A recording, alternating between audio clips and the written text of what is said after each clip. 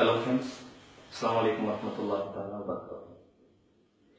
As all of you are aware of it, SIO India observe January 17th, tomorrow, is Campus Resistance Day in the wake of 1 year completion after Rohit Vemula's institutional murder. And there's a huge program at the University of Hyderabad by Rohit's friends rejecting victimhood under the banner Justice for Rohit Vemula.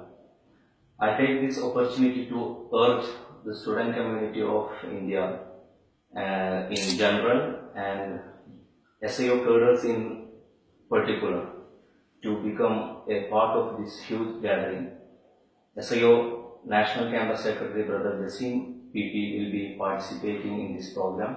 We would like to take this opportunity to express our solidarity and extend our support to friends of Rohit Vemula and family of Rohit, Akhlaq and Najib. We demand Government of India, a Rohit Act should be framed which could prevent the atrocities against marginalized section in higher educational institutions in India. Thank you.